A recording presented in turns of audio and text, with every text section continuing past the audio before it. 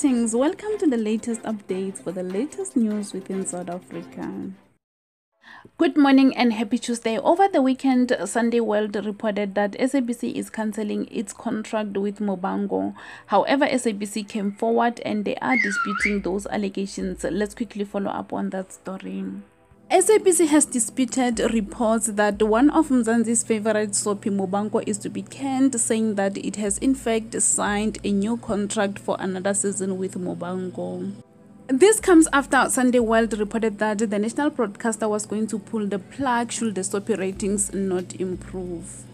According to Sunday World, this news was shared with the cast and the crew members of Muvhango during business meeting last week. They were shared by their executives.